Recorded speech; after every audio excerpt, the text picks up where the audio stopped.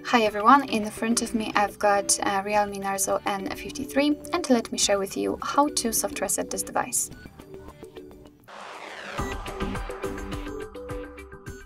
So the soft reset or force restart operation is useful whenever your device stopped working properly. If it does not respond to your touches, for example, you cannot do anything, you can try to force restart it. And to do that, we have to press the power button, which is located right here, and the volume up button together and wait until we will see the black screen and the developer's logo. So let me try to do it. Let me press both of those buttons simultaneously and keep pressing. Keep pressing firmly until we will see the black screen. It will take approximately 8 or 10 seconds.